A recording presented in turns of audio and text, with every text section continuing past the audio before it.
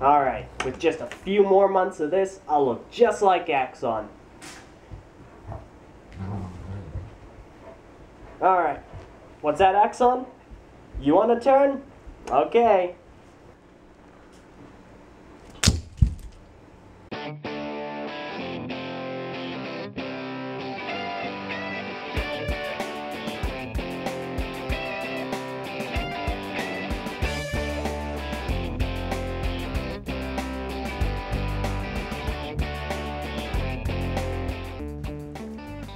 Hello everyone, and welcome back to the recap review. Today we're looking over set number 8733 Axonn. The set has approximately 196 parts, and the time of release was approximately $20. Oh boy, this guy's interesting. I'll just get that out of the way right now. That's not really a pro or a con at the moment. He's just interesting. Story-wise, Axonn is a member of the Order of Matanui. He protects the Mask of Life on the island of Voyanui, along with his, at the time, former friend and acquaintance and fellow guardian, Brutaka. His powers include being cool, wielding a giant axe, and having electricity come out of his hands. He wears the Kanohi Road, the Mask of Truth. So, none of you lie. He'll know. So anyway, jokes and veiled sarcasm aside, let's get into the pros and cons of this unusually short Titan. Starting off with the pros, Axonn has a consistent color scheme of dark red, silver, and black. Now the pro would be his articulation. He has the standard amount of 3 in his legs, 1 in the head, and 3 in the arms, except for his hands, in which case he has an additional 4 points of articulation in each hand, which, if you hadn't noticed, are huge, by the way. To my knowledge, Axonn was the first set to feature articulated fingers, regardless of their build. However, I may be wrong about that, so if I am, let me know. Another pro would probably have to be his build, which is very unique, especially considering he is a Titan.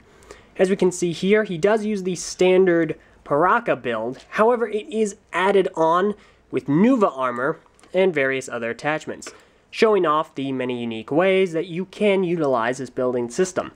His feet, clobbering and large as they are also custom, along with pretty much the entirety of his build. My favorite part of his custom build would have to be his upper arms. Very solid, very beefy looking. They're very well done. I really enjoy those. New parts in this set would have to be his mask and his axe blades. Other than that, he uses parts either from prior years or the current year. Recolors would include his body, his torso, which is the Metru Red version of the Paraka. Now the pro probably have to be his weapon. His weapon is quite different from what we've gotten. It's a huge axe. It uses some older pieces along with newer pieces. It's just really huge. Now the pro some people would consider would be his articulated hands, which would allow for a lot of funny poses. See? It's giving you a thumbs up. Here. Thumbs up. Thumbs up. It's a weird thumb, okay? Don't judge him. So, good articulation there.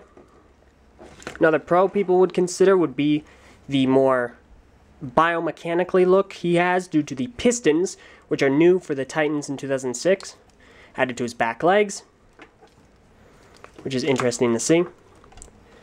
And just overall the innovative ways he can attach different pieces of armor to his torso, as well as his legs and arms.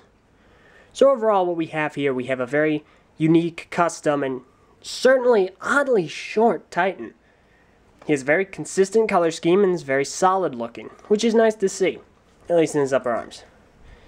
But unfortunately, Axonn is a little bit particular, so let's get into the cons.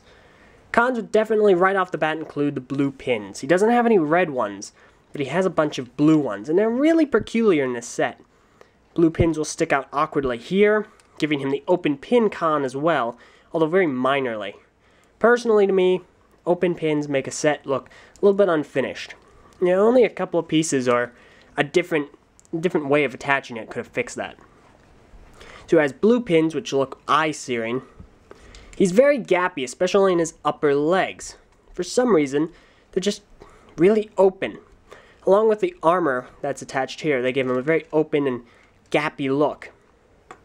His feet also share a similar issue, as well as the fact that the pistons, well, yeah. Another con would be the fact that he can't really hold up his arms.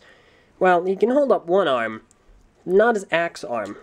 You see, in 2006, they did not have the friction joint add-ons that we got in the when did we get those friction joints? I think it's like 2013 with the Chima Ultra builds.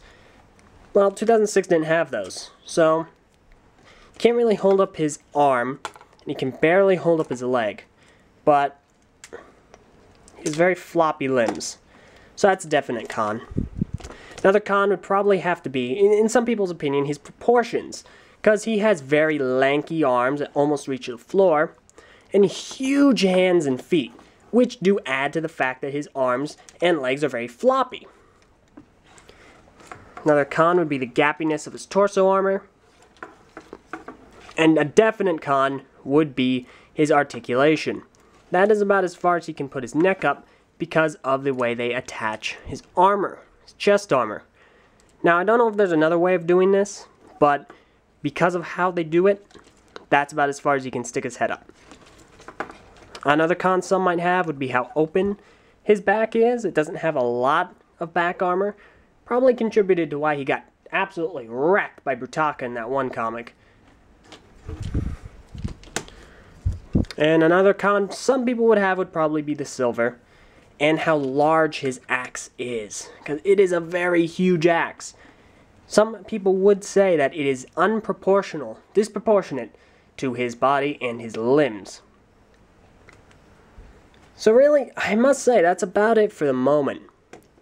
Overall, Axonn is an alright Titan.